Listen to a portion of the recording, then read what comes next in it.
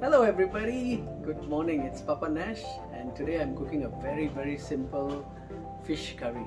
I learned this recipe from my mother-in-law and she's an amazing cook. It's really easy and it's fun, and I'm going to show you the ingredients in a minute. I'm hoping that this recipe is dedicated for those of you who have never ever cooked in your life and you've often said I can never cook. Today I'm going to cook in a clay pot and it's quite fun, and I'm making a small amount of fish curry. I'm only using 300 grams of a firm fish. Let me show you the ingredients.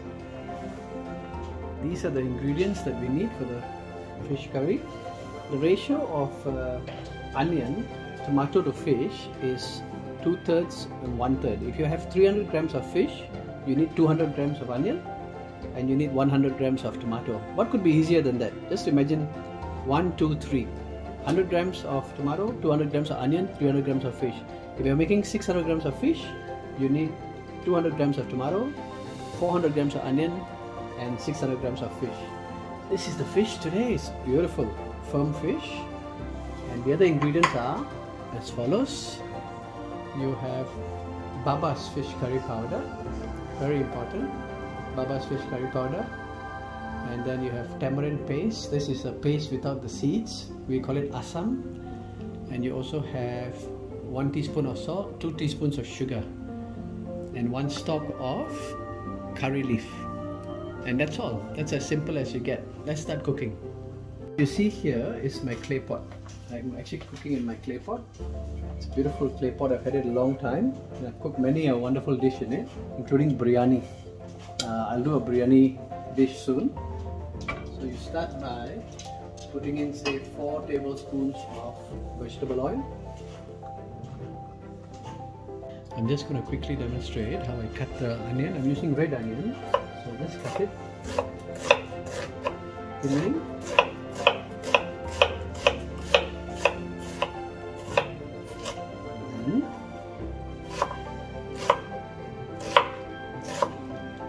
So you want the onions to still have their texture, and that's the size you want. And 1 garlic clove, also cut fairly rough. Tomatoes are sliced thin with 1 stalk of curry leaf.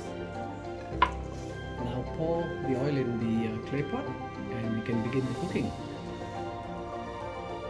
So I have my heat on medium. I'm going to go in with my onions. There we go. The house is pretty quiet today. Kids have gone to school.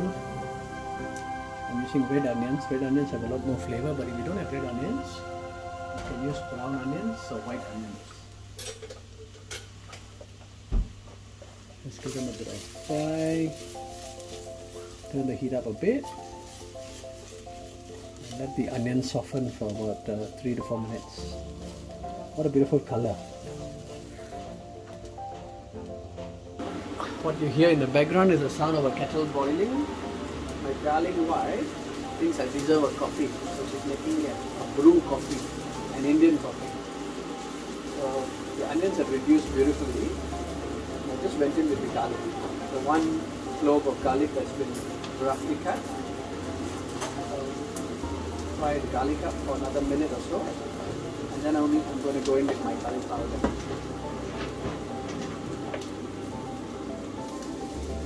Hello. Okay, now we're ready to go in with the 1 tablespoon of curry powder. I use Baba's. It's a 1 heaped tablespoon of curry powder. Give it a good stir. The mixture will look very dry. I don't use water. As far as possible when I cook, I don't use any water. I'm ready to try the coffee that my darling wife has made. She's standing behind the camera stand and trying her best to pull monkey faces to bring it out. That's a pretty dry mixture right there. This is the curry powder gone in.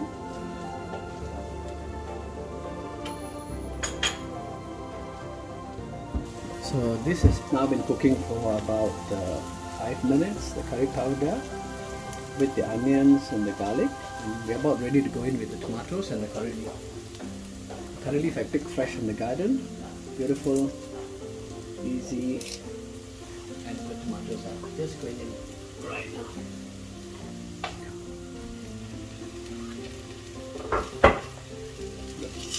lowered the flame slightly from medium high to just about medium. Give that a stir. Cook that for another 5 minutes. Now that the tomatoes have softened and the curry leaves have cooked and become part of the dish, I'm going to go in with my salt and sugar. I just put 1 teaspoon of salt. I use this Himalayan pink salt, but you can use any salt you want. 2 teaspoons of my sugar. I use brown sugar. Give that a stir in there. The next ingredient I'm going to go right straight in is the tamarind paste. You can buy tamarind paste in blocks, but then they come with seeds and it's more work to remove the seeds by adding hot water to the blocks and taking out the seeds. You can buy seedless tamarind paste, such as this, and I'm just going to go in with 2 teaspoons to taste. This one, because you don't want it to be too sour. This is a Chinese style fish curry. The flavors have to be a mixture of slightly salty, slightly sweet, slightly sour, and there's no added chili. So it's not a curry that's hot, but it's a curry that's extremely flavorful. Oh, it's beautiful. Lower the heat slightly. I'm going to boil my kettle because I'm about to go in with at least 1 cupful of boiling hot water. And here we have the hot water.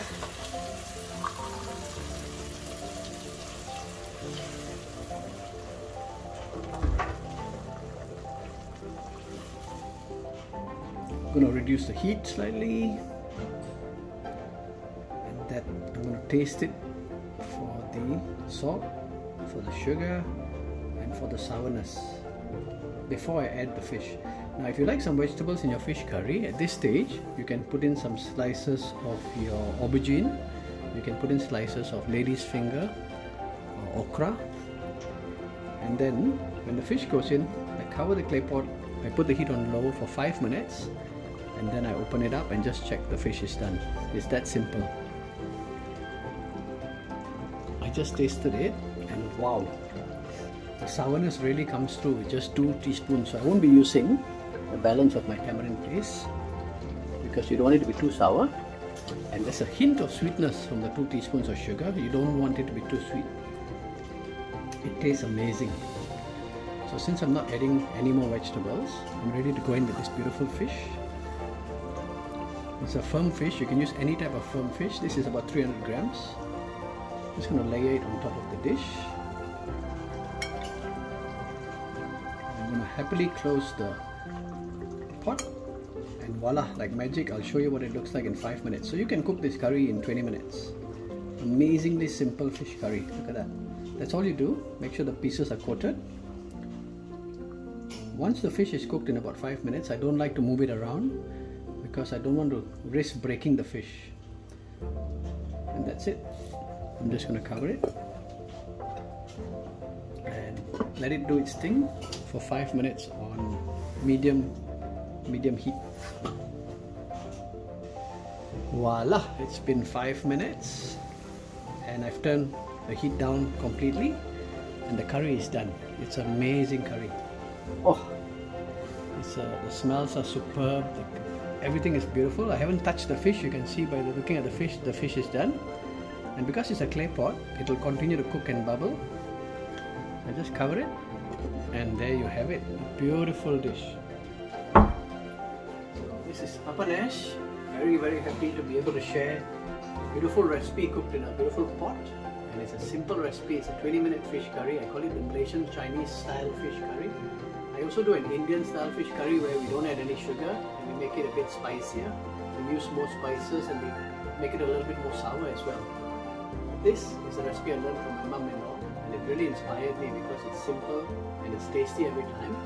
I would love to think that anyone who watches this video is inspired to try it. You can use a regular cooking pot. You don't need a clay pot. Any cooking pot will do.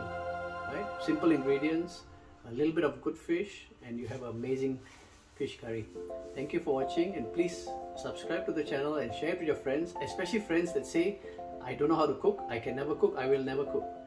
Let us try and make cooking simple so that everybody can cook.